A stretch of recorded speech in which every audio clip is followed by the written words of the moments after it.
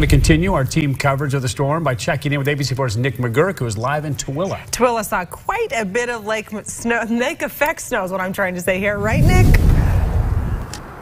That's right, Emily and Don. As Dan said, they got 9 inches overnight. You can see a lot of that behind me. Of course, this is what we've all become way too familiar with.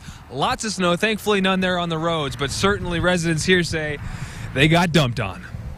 We woke up this morning and it's like, oh, winter is still here. Winter never went anywhere, but just to remind residents of Tooele that it is February, Mother Nature dropped all of this. It's hard at night. This man is homeless, says his bike got buried in snow last night. We're getting dumped on. Becca Brown runs this auto repair shop and has more than a dozen vehicles now buried in snow. A foot of snow on top of the other snow we had already had. More snow is simply more work for everyday drivers and those like Brown who are trying to run a business. We have to clean all the cars off, and then when we take them in, they drift water off the hoists, and we get tons of water on the ground from on out. So it just makes it a slippery, slushy misery.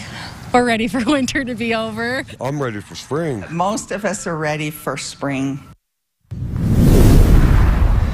So there may come a time in spring when you miss climbing piles of snow like this, but make no mistake, it's not spring yet. Still very much winter here in the Tooele Valley. I'm live in Tooele. Nick McGurk, ABC4 News. Nick McGurk, thank you.